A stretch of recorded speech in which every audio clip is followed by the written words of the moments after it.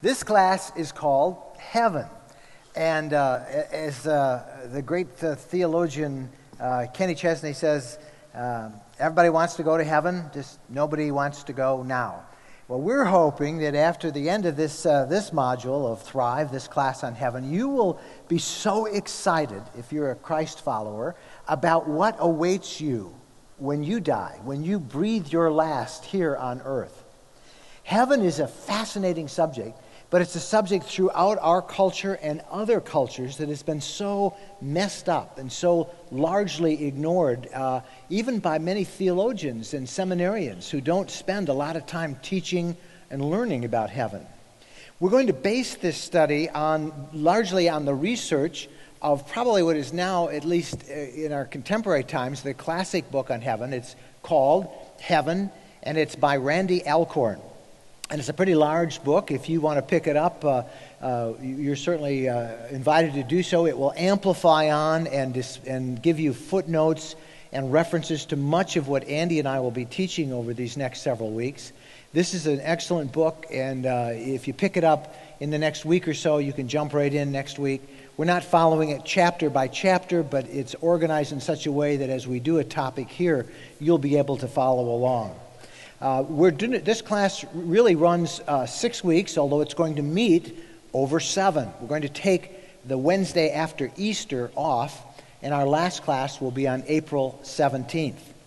For those of us here in the auditorium at Troy, you can pick up this class online as well. If you miss a class on Wednesday nights, just wherever you are, tune in to the internet at woodside.tv. That's our internet campus, woodside.tv. And there's a link there. You'll click on that. It'll open up on Wednesday nights at 7 right to this study that we're doing now. I went backstage a minute ago and I looked, and it looked like an Apple commercial here, Andy. They should maybe pay us royalties, so we'll have to cover these up. A couple of quick things about some of the ground rules that we want to establish on this class. First of all, we have to agree on a couple of things, because if we were to develop all sorts of points related to this, we would never get through in a 6-week study on heaven. So we are assuming two things. One, that you are a Christian. We will teach this from a Christian viewpoint. In other words, as followers of Christ, we come to agreement as Christians. We believe that there is no other way to be saved but through faith in Jesus Christ, and that is nothing that we do, but it is all through faith in Jesus Christ alone. Now, if you're not a Christian, if you're here tonight as a skeptic or somebody who's just checking it out, that's great. I think you'll find some fascinating material here, and I think it will cause you to dig deeper into God's Word and what He says, and that's terrific too. But just know that we are not here to defend the Christian faith, because that's a whole different course. So we're all assuming that we are followers of Christ, and we will teach from that viewpoint that Jesus Christ is the only way to salvation. The only way to heaven is through Jesus Christ. So that's the first assumption. The second one is that the Bible is true. That the Bible is the final and complete revelation of God, and it is the sole authority of all spiritual truth. It's not the teachings of the church or any one person. It is the teachings of the Bible that we use. That is our ultimate authority, and that is the reference point that we will use over and over again. So hopefully you'll understand that. If you're not sure on either of those points, that's fine. Just listen and take what you can from the class, but know that that's our assumptions. One, that we're all followers of Christ. We understand there's no other way to heaven but through Jesus Christ. And two, the Bible is true. So that's where we go. Now, heaven is an interesting topic, but it's amazing as we did our research on this over the last several months, and as even Randy Alcorn had, the reason he wrote this book, is how little is really taught about heaven. And how our culture is so messed up about what heaven really is like. When you open the Bible and you begin to look at heaven and how many times it's referenced and what it's taught about, you'll find a stunning amount of material. And we think even in this class, you're going to be amazed at what the Bible teaches us about heaven. what heaven is not and what heaven is. But I want to take a quick overview as we walk through this to make a point that the notion of heaven, of an afterlife, is ingrained in every human being in every part of the world, from every culture. God has hardwired us through our DNA, so to speak, to understand that this life on earth, in this current existence, is not all there is. There is something else. And every culture believes that. And what I wanted to do today was sort of to do an overview on all of that looks at not just what we believe, but so you can kind of put this in other cultures and what they believe and how they believe the afterlife flows. So let me just briefly start with them. Let's start with ancient Egypt. The Egyptians believed very much in the afterlife. That's what the pyramids were really all about. And even from school, we had a rough idea of how important it was to them. But they believed that the final step in the transition to an afterlife was judgment in something called the Hall of Mat. That's the god of justice to them. And that judgment came from a god named Horus, Horus, Horus, who was the god of the sky, and Thoth, Thoth, who was sort of the scribe of the dead. And as you look at these cultures, you'll see many of them have a book or a scribe or some sort of a record about where you go in the afterlife. The Egyptians had this ritual known as the weighing of the heart. And they believed that heavy hearts were swallowed by a creature with this crocodile head that was called the devourer of souls. The good people went to the happy fields where they joined Osiris, who was the god of the underworld. And there were many spells and there were many rituals, all of them designed to ensure a favorable judgment, and were supposedly written down in this papyrus linen book of the dead. That's a quick overview of the Egyptians, but some common themes there that we will see now picked up culture by culture. The next culture we want to look at is Greece. Now, in general, the Greeks feared death. The journey after death, they believed, was to a land known as Hades. And it was ruled by the god of Hades. The first part of that journey required that they cross a river called Styx. And then, and that was when that happened, they were buried with a coin for a boatman that they had to pay. The Greeks were given coins when they were buried. And then they had to pass a 3-headed guard dog, and that you'd have to appease that with another gift, which was a honey cake. So they buried their dead with coins and honey cakes. And this underworld that the Greeks had involved punishment for the bad and pleasure for those who were good. On the one hand, there was the Elysian fields, which they described as a very sunny green paradise. And that was to the home of all of those who led a good life, while others were condemned to a life of torture. That's a quick overview of a very complicated belief system. But again, some common threads there that you can even see some relationships to what the Egyptians believed. Next, I want to look at Rome as we look at the three major cultures at the time of Christ and the apostles. Now, Rome, the Romans viewed life as a prison, and that we had to sort of serve a term, and that we had to be served by the Spirit, and then we would be freed to go to take the Spirit's place in the Milky Way. The Romans had a very involved system too. Life was, and it's complicated, was seen as the Spirit's death, that the Spirit died literally and lived on earth. And it had a period of harsh servitude that it had to enact before it died. And the purpose of the Spirit's life was to nurture the world, to cultivate the physical, and a life that was spent in service and in good deeds honor for one's family and country, that was seen as a sort of a highway to the skies and a guarantee of the joy that was to follow. The mortal wound they saw as the center of a revolving universe, the lowest, in fact, of 9 different spheres which the sun and the moon turned. And the mortal body was viewed as the outer representation of the spirit, and the spirit was the only immortal part of mankind, that there was no bodily resurrection. That's from Rome. Now, come across the other side of the world in Polynesia, and you'll find the Maoris of New Zealand. They viewed death as a journey, another common theme. They viewed it also as crossing a river. Complete opposite side of the world.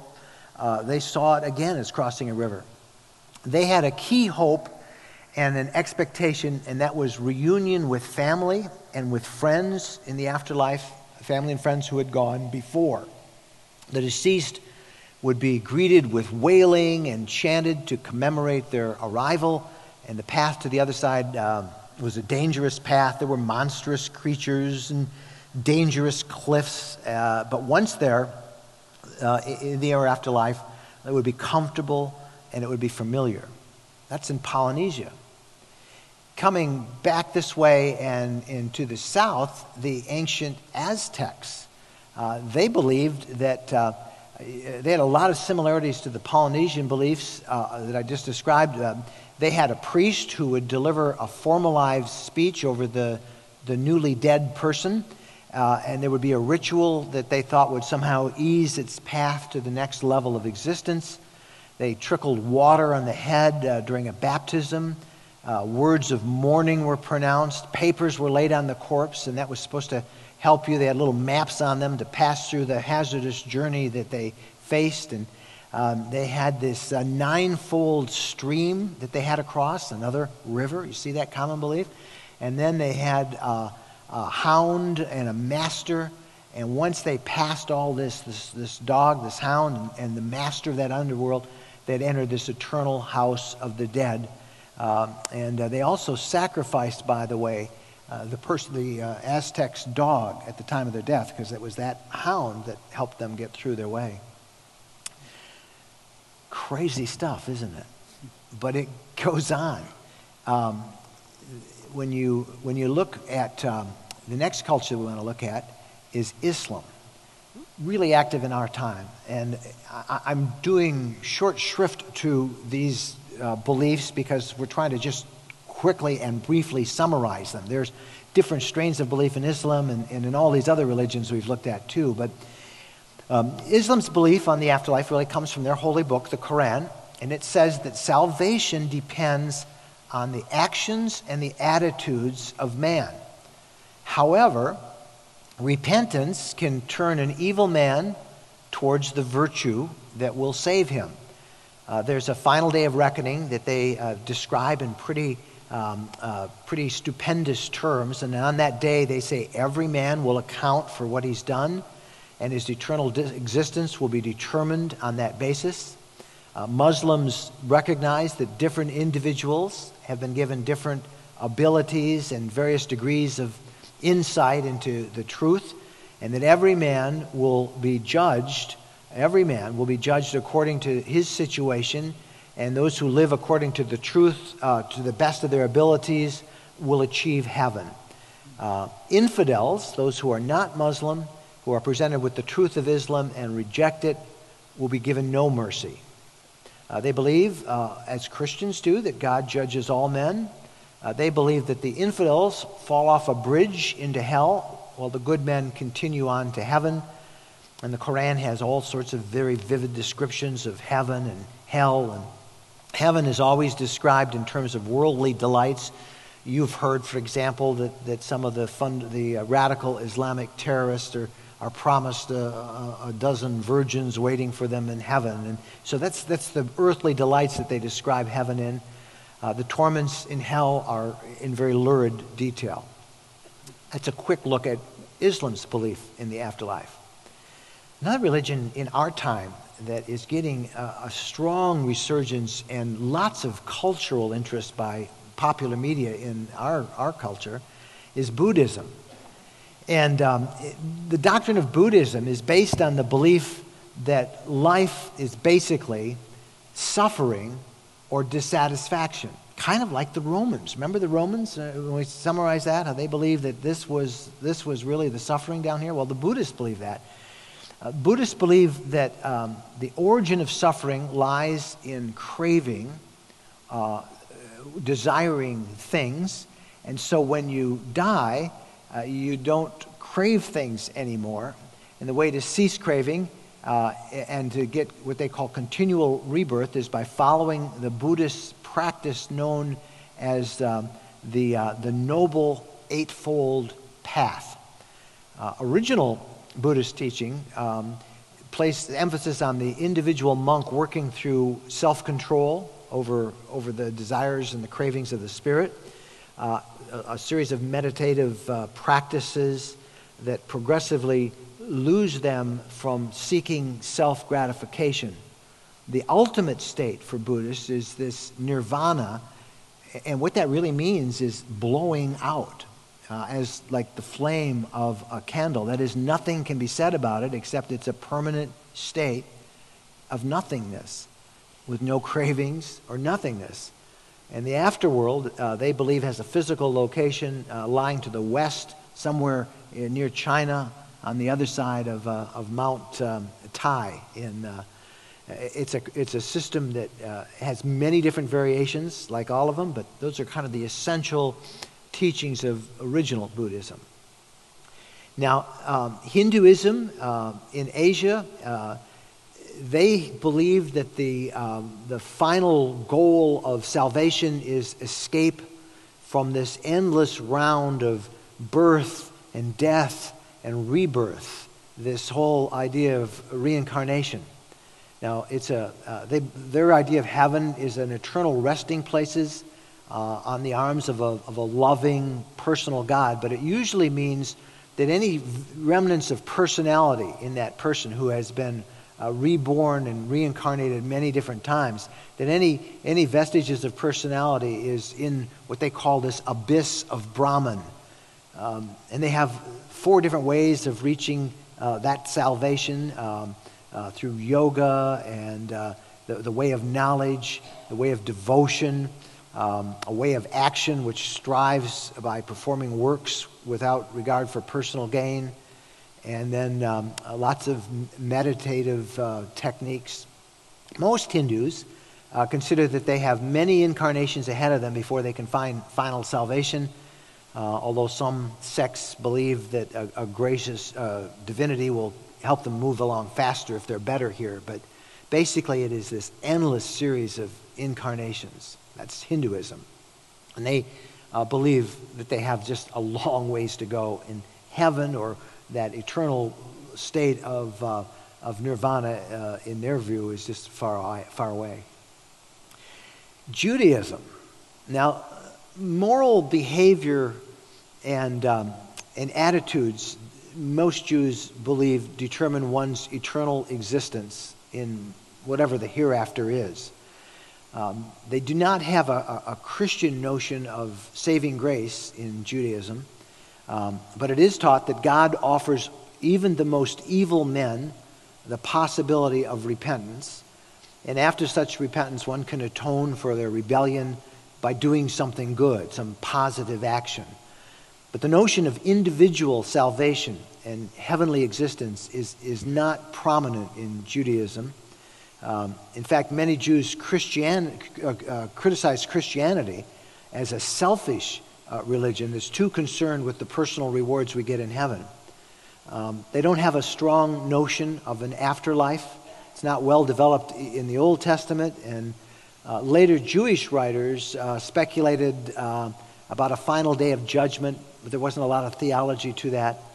Bottom line is, Jews still hope for the coming of the Messiah, who they believe will come as much as a political figure of power and hand out eternal judgment and reward to all. And then there are some of the splinter groups that may call themselves Christian, or some of the groups that are just outright cults in our time. Jehovah's Witness would be one of those. These are generally members of the Watchtower Bible and Tract Society, and they believe that hell does not exist. They interpret hell symbolically as the common grave of mankind. Most people simply cease to exist at death. They're annihilated. They believe that there is a heavenly kingdom, and they say it was established in 1914, and they believe a little flock, or sometimes it's referred to as an anointed class of about 135,400 people, are believed by this group to currently inhabit heaven. Another 8,000 are still alive and will also spend eternity with God at a later date. They believe that the Battle of Armageddon will start sometime very soon. They believe that Jesus, under Jehovah's divine rage, will execute vengeance upon the rest of Christendom, and the followers of Babylon the Great, which are any other religion other than the Jehovah's Witnesses. And after the world is purified, they believe that a theocracy will exist. It's God's kingdom. It will be established on earth for about 1,000 years, a millennial period. Those who survive Armageddon, the other sheep, will live in peace in that newly created utopia. They'll be joined by the worldly dead who are resurrected, and after 1,000 years, Satan and his demon forces will turn against God and be finally destroyed. But in order to be saved, according to the Jehovah's Witness, according to their governing body, you have to be baptized as a Jehovah's Witness and then follow this tightly prescribed program of works that is laid out by the governing body of the Watchtower Society. Those are Jehovah's Witnesses. Then there's the Mormons, the Church of Jesus Christ of Latter-day Saints. They believe that not one, but 3 heavens exist. The highest levels are the celestial kingdom, and that is reserved only for Mormon couples who have been married in a Mormon temple and have thus had their marriage sealed for eternity. The couples eventually become a god and a goddess, and the husband will then be in control of an entire universe. That's the celestial kingdom. There's also a terrestrial kingdom, and that's the destination, they believe, for most individuals. It's for liars, according to their literature, liars, sorcerers, and adulterers. Hell exists, but they don't believe they don't believe people. Very few of them will stay there forever. Most will eventually pass through the terrestrial kingdom, cursed and not experiencing anything like the Christian idea of heaven. The highest levels is that celestial kingdom, and that is only for Mormon couples. A Christian group, the Seventh-day Adventist group, has a different belief, slightly different. They believe in the traditional concept of heaven, but they don't believe that hell is a place of eternal punishment with sinners screaming in agony. They view hell as a place where the unsaved will be burned up and reduced to ashes and then annihilated. They cite biblical verses to show that an everlasting hell means as long as there's something to burn, and that eventually you'll burn up, and that our God is a loving God, and to portray sinners screaming in agony forever doesn't portray God in such a light. That's a rough, compressed view of the teachings of the Adventists. Then there's the Roman Catholics. Well, Roman Catholics believe that hell is a location where inmates will be punished without any hope of relief for eternity. And among those who will be punished there will be Satan, the demons, the angels who supported him, and the persons who've died without having repented of their sins. Sincere confession to a Catholic of a mortal sin to an authorized priest and making restitution if required leads to absolution of the sin. They believe that the priest can act in that role and actually forgive that sin on behalf of God. They believe that it can result in the avoidance of hell, and the level of punishment in hell will be meted out in accordance with the seriousness of the person's sin. In hell, it's a form of isolation from God with some supernatural form of fire. The church teaches that the souls of those who have died in a state of grace suffer for a time of purging that prepares them to enter heaven. Purgatory, that notion of purgatory, and they believe people spend time in purgatory until fully cleansed of imperfections, and that time can be reduced by friends and family if they offer masses or prayers or other acts of piety or devotions, such as sometimes burning candles or giving alms. And they believe for babies who die unbaptized, they enter heaven after staying in a place called limbo for some time. All right. We could go on and on. But what does the Bible say? What does the Bible say about heaven? Well, it says a whole lot, and we're going to spend the rest of our time kind of looking at that, at what it says and what it doesn't say. But let's just take a quick look at what we believe that we'll see and learn over these 7 weeks. Generally speaking, the Bible teaches that every single human being has an eternal life. The body dies, the soul lives forever. The big question is where each person will spend eternity and how they'll spend it. Heaven is a glorious location where there is an absence of pain, disease, depression.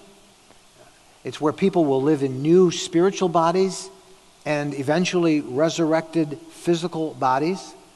The Bible speaks of heaven as paradise.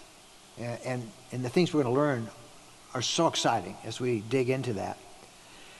The Bible also teaches that second place we go, if not heaven, is hell. And it's a location where the inmates are punished without any hope of relief for eternity. And the level of punishment in hell is the same, the Bible teaches, for everyone who's there. It uses words like fire and torment. It is a horrendous place. And sadly, the Bible teaches that most of us, most of humankind, will be sent to hell after they die. And I think Andy and I were talking about this earlier, and if we have one hope for this class, is that we will understand and have such a burden for those friends and relatives of ours who will spend an eternity in hell if they don't know Jesus Christ.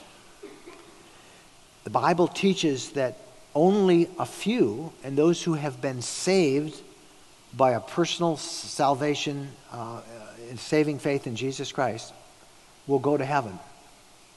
The Bible teaches only Christians go to heaven. Now, I want to preface that by saying you will hear later on about some of the Old Testament saints before Christ and children, little babies that die. But heaven is a place primarily for Christians where they go.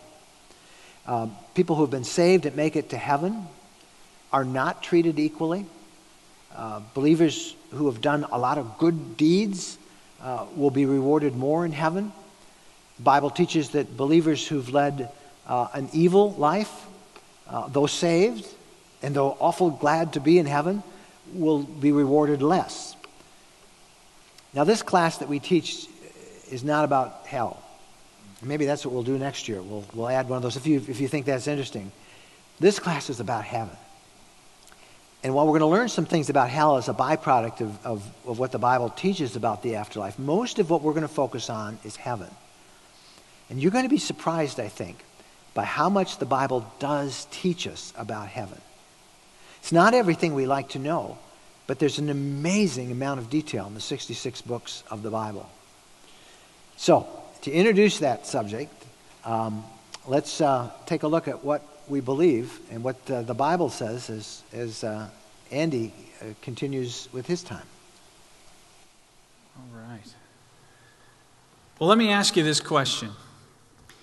Are you excited to go to heaven? Yes. Okay, one person is excited to go to heaven. Let me ask you again, are you excited to go to heaven? Yes. Okay.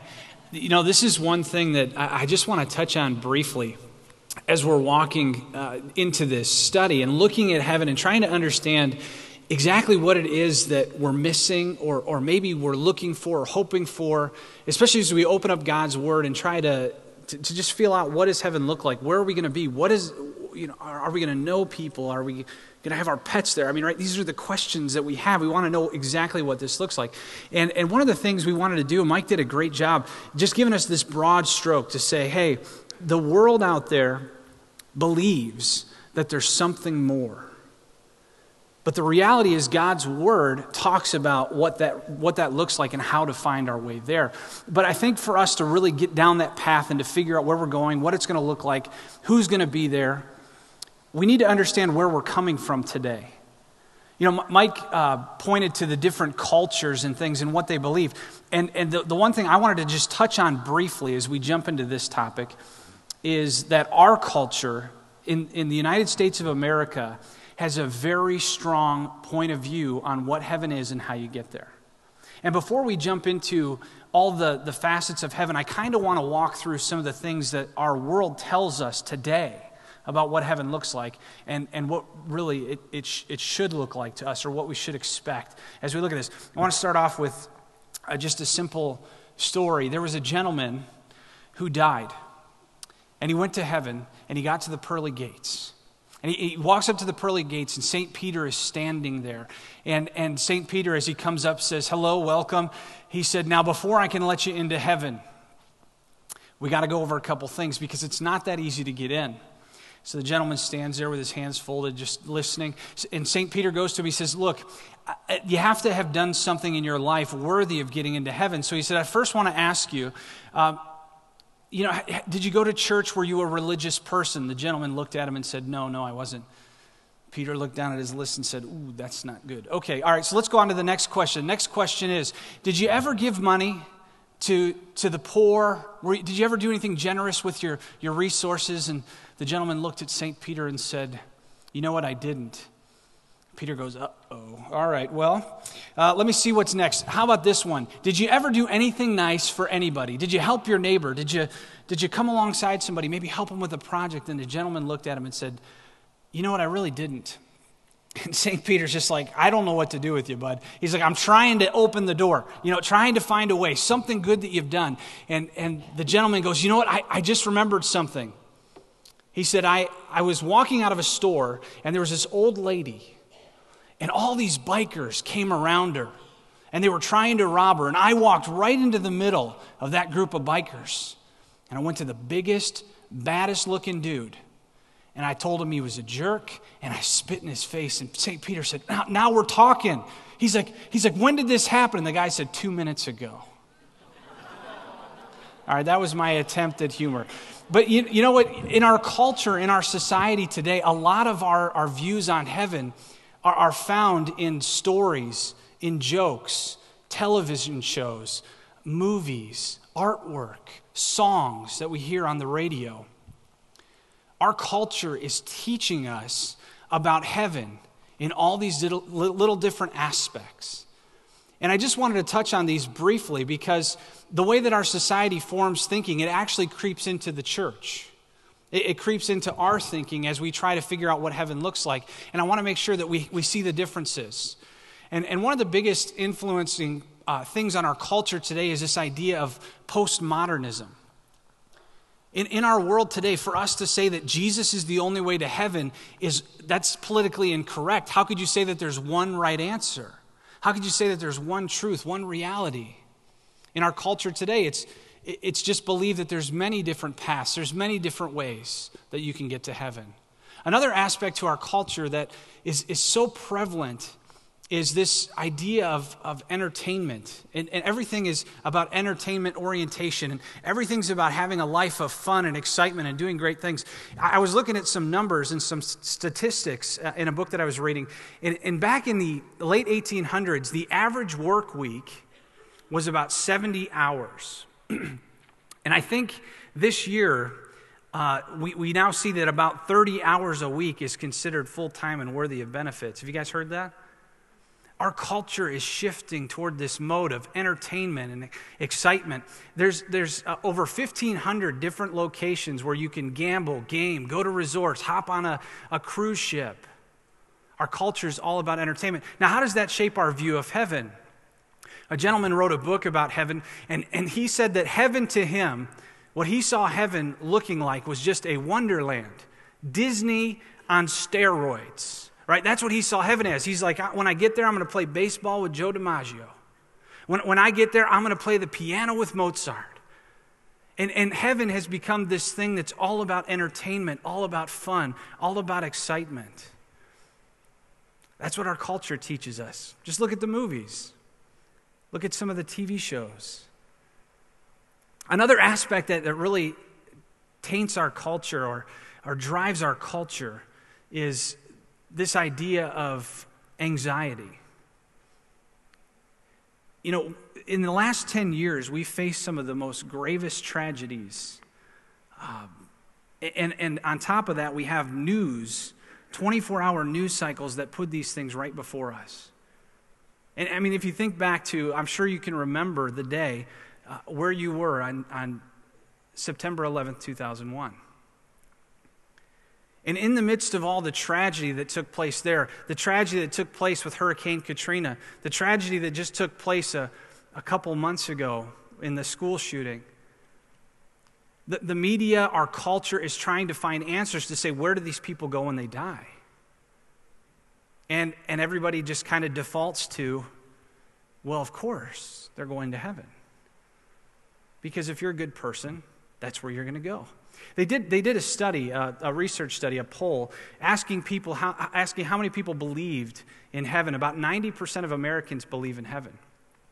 77% of all Americans believe that they are headed there. And in our culture today, it's taboo to say anything different. But the reality is, the thing that we have to understand is we come to the Bible, we have to shake off all these cultural things that we've learned. And we have to get back to the things that are true and that are real. Some of the major misconceptions that I want to point out is the first one is heaven is boring. Have you guys ever seen those toilet paper commercials with the babies in diapers playing a harp on a cloud? And it makes you think, I hope it's not like that, right? I mean, you're thinking like, first of all, I don't like playing harp, and I don't want to sit around in a diaper, right? It's like the last thing I want to do. But there's this perception from a theological standpoint, as the world looks at our view of heaven, or kind of this creation of heaven that we've made. It's that everybody becomes an angel and plays a harp and nonstop. I wanted to read a quote. This was a pretty funny quote that I found in a book that I was looking at. This gentleman says, after an hour or so of church, I can get distracted and cranky. My eyes glaze, my mind fogs, my belly growls. I find myself fighting back yawns, and I'm the pastor. He said, is heaven a church service forever? I mean, wouldn't that be horrible if we just all had to stand there like this in choir robes and sing nonstop? But this is the perception that a lot of people have. And so in our world today, you'll hear people very flippantly say, I'd rather party in hell than ever go to heaven because of how boring that would be. But that's the misconception. That's a misunderstanding that we have of what heaven really looks like. That's why this class is needed. One of the things that I found in the study that I was doing is that in the past decade, the past 10 years, the church has not been teaching about heaven with any regularity, with any consistency, with any vigor to help people understand what life after death is going to look like. But you know what one of the number one topics of discussion is in pop culture? Is the afterlife. Look at the movies, look at the TV shows. It's everywhere. But the problem is It's not being constructed from a biblical view. It's being constructed by creative minds, a culture of postmodernism, a culture of dealing with anxiety and trouble in our world, and trying to find answers for what is before us and what lies ahead. Another study that I was looking at, this really shocked me, is that Americans were asked, do you believe your belief system determines whether or not you go to heaven? Only 30% of Americans said that their beliefs have to do with you getting into heaven someday. Only 30% of Americans. Here's the problem with that. We, as the church, have to make sure we're communicating clearly about what heaven looks like and how you get there. Because as Mike said, everybody's going to spend eternity somewhere. Our culture, our society is communicating on a regular basis with 3D animation and all kinds of effects about what heaven could look like or could be like, or what we could be looking forward to someday in this great Disneyland in the sky. But we have to bring people back to the truth and the reality of what Scripture teaches. So crucial, so important for us. Another misconception that I think is that we really have to overcome is this idea that if you're a good person, you go. One of the verses that I want to just read for you, just real quick, in rebuttal to this thought process that all good people are going to go to heaven. This is what Jesus said in Matthew 7, verses 13 and 14, as he was talking with his disciples and explaining the future and all that was to come. He said, "Enter by the narrow gate." He said, "For the gate is wide and the way is easy that leads to destruction, and those who enter by it are many. For the gate is narrow and the way is hard that leads to life, and those who find it are few." See, it turns this whole thinking of our society and our culture upside down. Jesus himself said this. He said, many, the broad way, that leads to destruction. Few find the narrow path. Later, Jesus would describe to his disciples exactly what that narrow path would be. When Jesus said that I am the way, the truth, and the life, nobody's going to come to the Father except through me. This is a reality that has to be understood. And you know what? For us as the church, we cannot sit back and just take this in as our own. I've heard it said that Christians are really excited that they're going to heaven, and they secretly enjoy the fact that they know a whole lot of other people are going to hell. Like, we revel in the fact that we know, and we look out at other people and kind of go, well, that's your problem. But the reality is we have to be sharing this truth because the culture, the society, the working of the world is telling people the opposite of the truth. And that's why this class is so important to us. One of the last thoughts I want to have, and then Mike and I are going to do a little back and forth with some key facts about heaven as we get excited about some of the things we're going to talk about. Randy Alcorn in his book said this, and I thought it was so powerful because, one of the things that is true of me, and I'm sure it's true of many of you as well, is that, we know that heaven is eternally important, but we live like it doesn't really matter. We know inside of our minds, we understand that heaven is eternally important, but we live like it doesn't matter. And this is what Randy Alcorn has to say about our desire and our passion and our vigor and our excitement about where we're going to go someday to be with God. This is the quote. It says, "What God made us to desire, and therefore what we do desire if we admit it, is exactly what he promises to those who follow Jesus Christ. A resurrected life in a resurrected body with a resurrected Christ on a resurrected earth." I'll tell you what, let's jump into a couple facts, if we can, about heaven. Well, I'll let you kick us off, Mike. we thought we'd have a little fun with this and do sort of a top 10 facts about heaven. And a lot of these are quick ones that we've sort of touched on tonight. But I want to start this, before we even do this, I want to just read something else that Alcorn wrote, because as great as heaven is, there's a lot of stuff that isn't in heaven. You know what won't be in heaven? Listen to this. No death, no suffering, no funeral homes, abortion clinics, or psychiatric wards, No rape, missing children, or drug rehabilitation centers. No bigotry, no muggings or killings, or worry about depression or economic downturns. No wars, no unemployment, no anguish over failure, no con men, no locks, no death, no mourning, no pain, no boredom, no arthritis, no handicaps, no cancer, no taxes, no bills, no computer crashes, no weeds, no bombs, no drunkenness, no traffic jams and accidents, no septic tank backups, no mental illness, no unwanted emails. But there are some cool things, and Andy is going to tell you the cool things, and then we'll go to our top 10 facts. So some of the cool things are close friends but no cliques, laughter but no put-downs, intimacy but no temptation to immorality, no hidden agendas, no backroom deals, no betrayals. Yeah. It's a pretty cool place. Now here's a quick top 10, and then we want your questions. And we'll take them live here from the audience, and those of you who happen to be watching on the internet can type on the right-hand side of the screen any question. But the first one is that heaven, and Andy, I went backstage, by the way, we looked, and now you can see how when we stand around out there and we move, I sat here, I was a really good boy, I sat there, but it gets blurred on the internet. So I'm going to sit here and not blur. I'll make sure I don't. If I go like this, it's really hard not to stand up and move around. But I'm just glad I didn't fall down the stairs. Yeah. You know, I don't know if you guys know I'm pretty clumsy. Could have made it to heaven, maybe. Yeah. A little quicker. It's true. All right. First thing is that heaven is not our default destination. Andy did a study, ran some statistics a minute ago, but the LA Times actually asked everybody, and it's amazing what they think.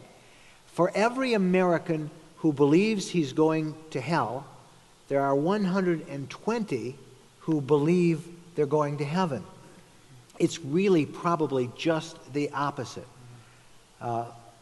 Because we are sinners, we cannot go into the presence of a holy God.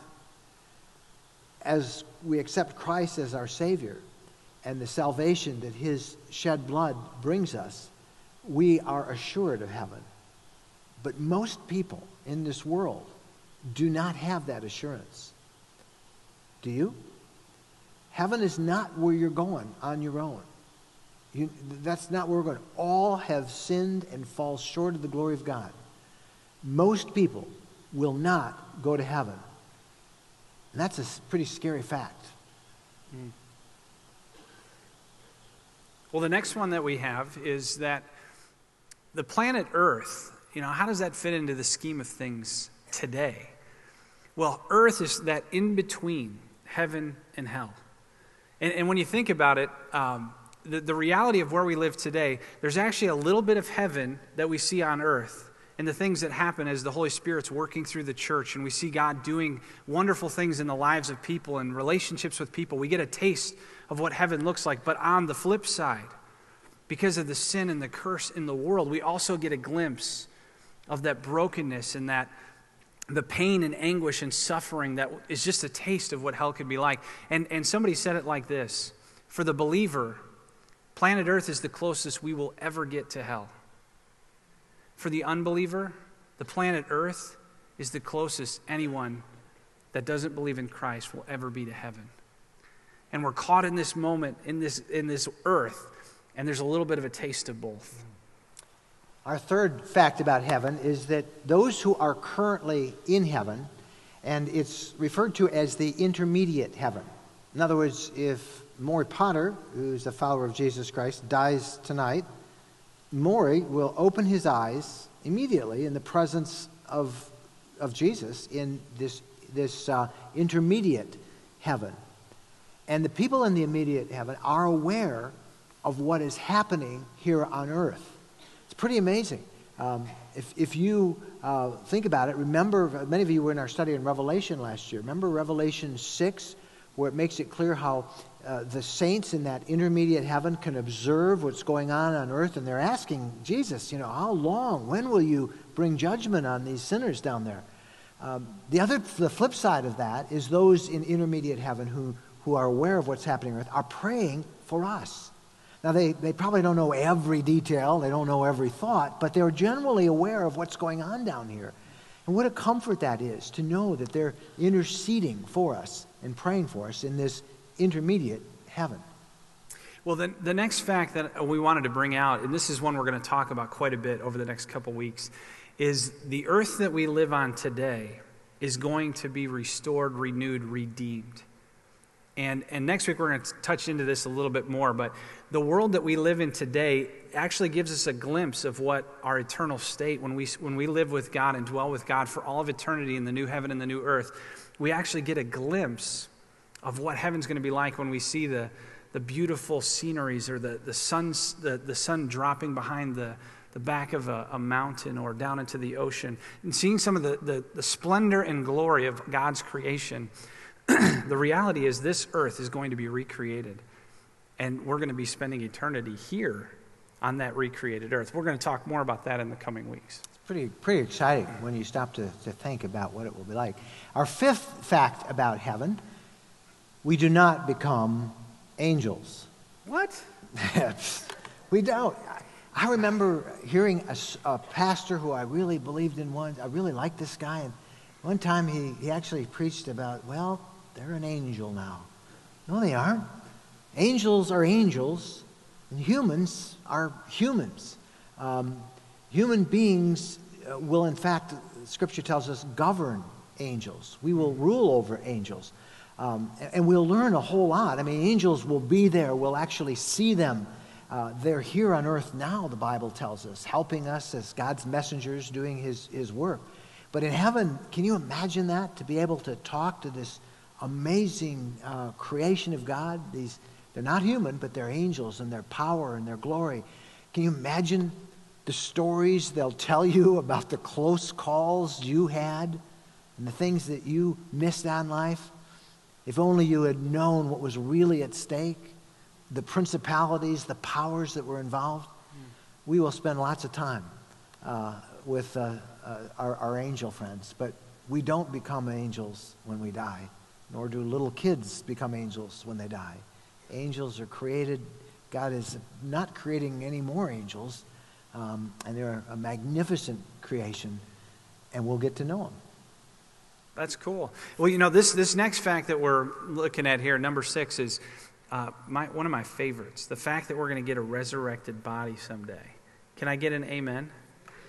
Amen. I'm excited about this fact because I have really been packing on the pounds lately. And hey, you know what? That means that we could probably do this marathon that the Woodside Runners are doing. That's probably the only way I could do the marathon. But one of the things that's really exciting about the promises that are held in Scripture is this promise that just like Jesus rose from the grave, so likewise will we follow and become just like him, receiving a resurrected body to go on in glory, just like our Savior did. That's an exciting promise. I don't know about you guys, but I'm looking forward to that. We're going to talk more about that as well in the coming weeks. We'll spend a lot of time on that. Number 7, we will work in heaven. I mean, work was not part of the curse in Genesis 3. I tell Bethany that it was. Are you sure about that? I'm absolutely sure. Every of that. time she asks me to take out work the garbage, is not part I'm of like, the I curse. can't wait for If you think of it, one of the first things God did in the garden with Adam is he gave him work to do, to take dominion over the creation, to care for the animals, to name the animals. We will work. And our creativity, our intellect, all of this is going to grow and find true fulfillment in heaven. Who knows? Many of you know I'm a tech geek, with all of my little tech toys. But can you imagine the technology that we're going to have in heaven? What new music is going to be composed, the way we'll be able to experience it. All of this for the glory of God.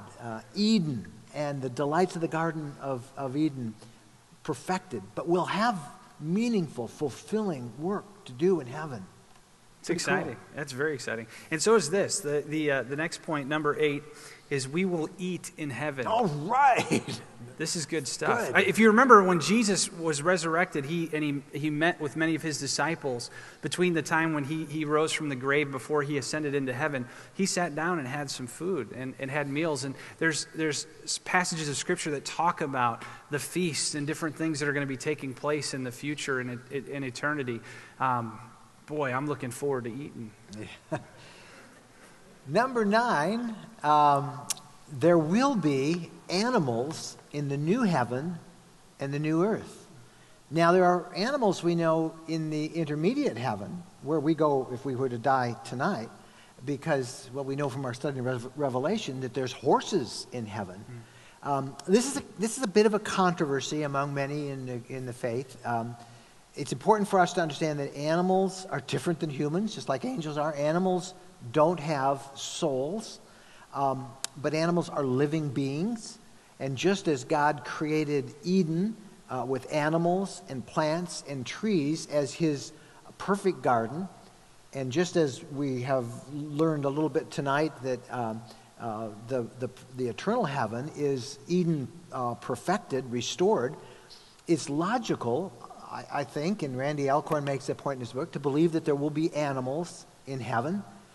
Now, as far as our pets, Scripture doesn't say whether Fido will be waiting for us as we enter heaven, but wouldn't it be just like God to restore our pets to him? I mean, God loved he created them. I mean, he created these animals, and he created this wonderful relationship that we can have with them. They bring us such joy. And so many people believe that in some way or another, our pets, probably not resurrected like us, but in various forms, will also be in heaven. It's one of the delights that we'll find out someday when we get there. Number 10. In fact, number 10, this is one I'm really excited about, that we will know one another in heaven. The idea of going into an eternity of unknownness, it just doesn't sound like paradise, does it? But the promise of seeing the ones that we love that have gone on before us. How many of us here have somebody that has gone on before us and is probably waiting for that moment when we take our last breath? That's exciting to think about. To be reunited with our loved ones who also had put their faith and trust in Christ. And also, looking forward to seeing, one of the things, honestly, I can't wait to meet David, King David. I can't wait to meet some of the patriarchs and the apostles and to talk to them about all the things that they had done. We're going to know each other when we get to heaven someday, and I think that makes it even more exciting, beyond just the promises of comfort and joy and peace and just that idea that we're going to be together forever. Well, those are our top 10 facts, and we can now stand up. Man, that's a long time to sit, isn't it? Well, that's why I got up. I feel sorry for all you guys. In Jesus' days, Jesus sat, and you all had to stand, but we're going to stand. We are running really late, but we want to just take a couple of questions from you, and if there's any questions, and if not, we'll let you go real quick. But any questions at all about anything you've heard tonight? Back there, yep.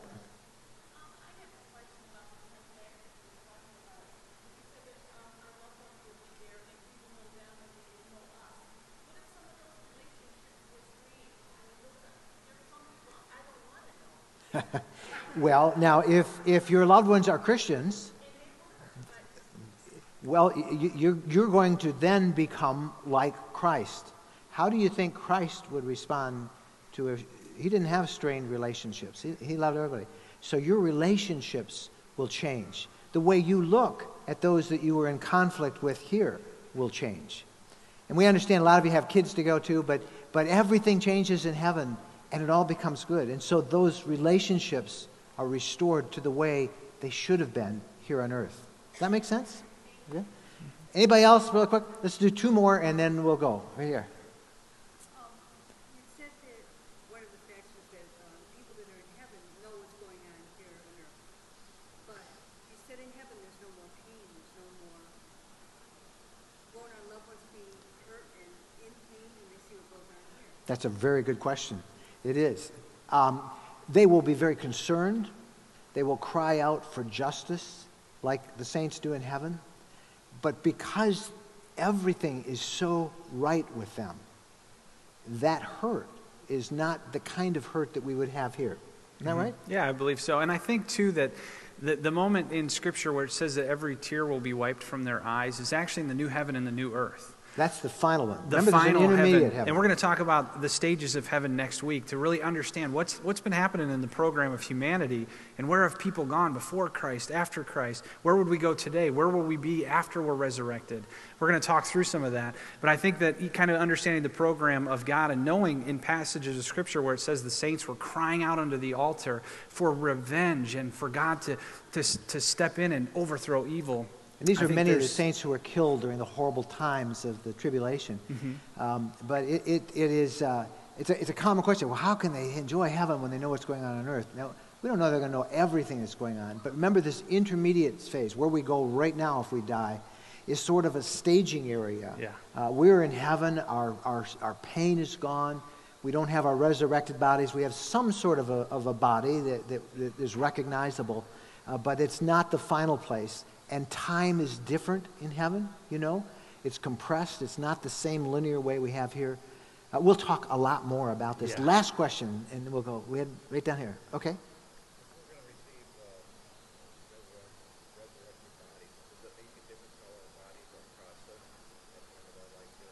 The question was, is we're going to receive resurrected bodies. Does it make any difference the way our bodies are processed, cremation, things like that on the earth? Good question. It is.